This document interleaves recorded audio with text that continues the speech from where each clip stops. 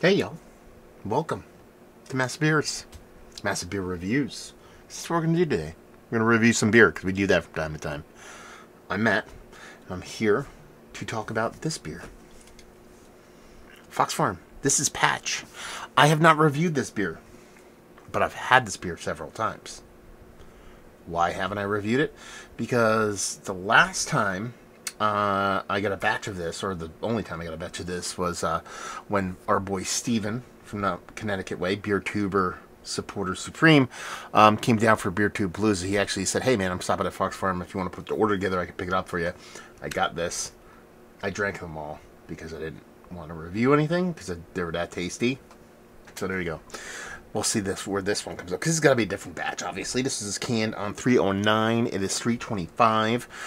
Patch American Pale Ale. This is the old From the Soils Come the Spoils Fox Farm Jam. Connecticut, USA. 5.2% alcohol by volume. Label-wise, I've always dug they do this kind of like cross kind of thing with their labeling. It's always been a kind of just one of my favorite labels in the game, so we'll see what's what. Like I said, the first time I got this, it wasn't so much that I didn't want to review it, is that I got it at Beer Tube Palooza. And for those that know, when somehow magically, Beer Tube Palooza is like a magical vortex a la the Bermuda Triangle, that somehow a bunch of people get together, a bunch of beer tubers, viewers, friends, whatnot, get together. We all bring a bunch of beer. We drink a ton of it, and then somehow we all leave with more than we came with. I don't know how that's possible. Just magically, this stuff happened. So basically, I had so much beer, I'm like, I wasn't beholden to review the stuff that I purchased myself. So that's why I didn't review it. So, like I said, label-wise, I dig it. Patch, 5.2%. Fox Farm, one of my favorite breweries going, period. As far as that beer looks, I mean, just looks like this nice, soft kind of haze. I'm not sure if you could pick it up on camera, but you could see, you can get a little light through there. It's a little semi-opaque kind of thing going on. So it's not the biggest, most turbid thing in the history of mankind, but it definitely has that rich kind of what you'd want from a nice low ABV hazy pale index finger. Maybe even a nice kind of already developing a bit of a lacing kind of top to it, just barely off-white, kind of pillowy top to it. The nose. It's running the gamut here, from your sweet tropical fruits all the way to your citrus.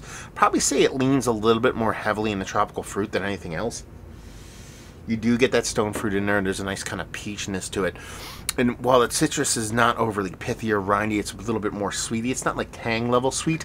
It's nice. It's there. It's meaningful. It's purposeful. But it really is that kind of sweet star, tropical fruit. Your kind of kiwi, little bit sweeter portion of the show, kind of tropical fruit, which is kind of cool if you think about it. You're talking about 5.2%, not a big ABV beer. You're not expecting to come off that aggressive leg, so it's definitely hitting above its wave class, at least on a nose. But yeah, bursting at the seams with fruit, tropical leading way, soft little greeny, grassy thing kind of floating around in there. Let's dive in. Cheers, all.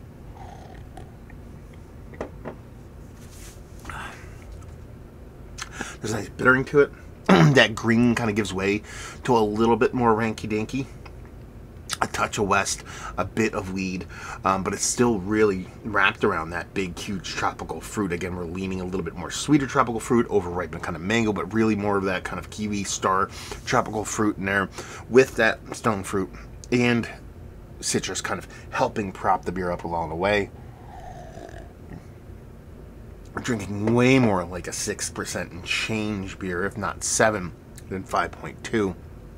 It's a beautiful mouthfeel. Finishes a little bit dry.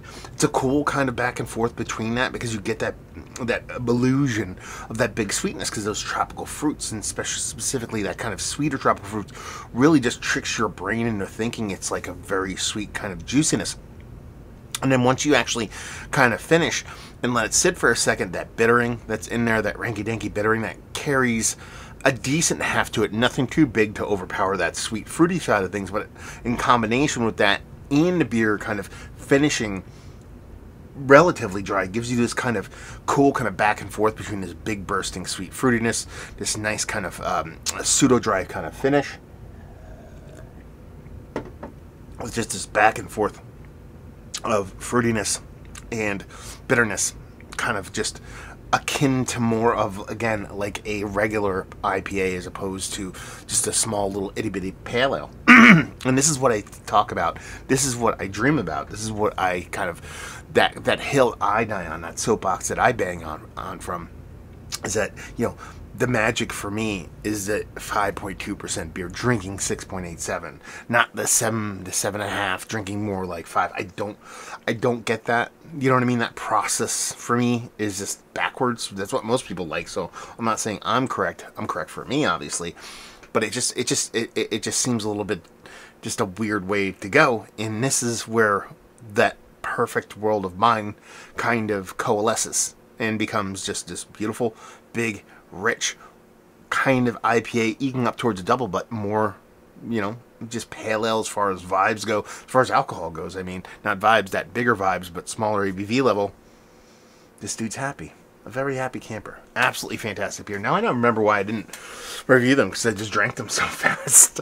I want to say I remember this beer being pretty much like this. And, you know, Fox Farm, they're, like I said, one of my favorite breweries. I was going to say one of the best breweries in the country right now. As far as I'm concerned, that's the case. And they are really, really consistent across the board. There's always going to be subtle variants, or even bigger variants sometimes, but they tend to be quite consistent, more specifically on the hazies. So it kind of makes sense of that in my brain. But, you know, if we're just kind of wrapping this up in a bow, we're just going to drop right into the kind of Mount Rushmore status. Is definitely up there with the Mount Rushmore on the mountain, low ABV hazy. You know, Sneak Boxes of the world, the Boats of the world. Those beers, I think, have a special place in my heart. And this one, on round 2, definitely foots the bill there. Yeah, delicious stuff. So let's talk about it. Fox Farm, what are your experiences with Fox Farm? Oh, I didn't even say anything yet. This comes via my buddy Corey. Almost forgot to mention that. Sorry, brother. He sent me off a box of Fox Farm. But let me know your experience. Let me know if you've had the specific beer, the specific batch of this beer. Like I said, this was from 30922. Like I said, the last time I know they did this was right around Beer Tube Palooza. So you're talking about late August, I believe it was. Late August or early September. So yeah, let me know what you guys think. Let me know if you've had this, what your experiences are with Fox Farm.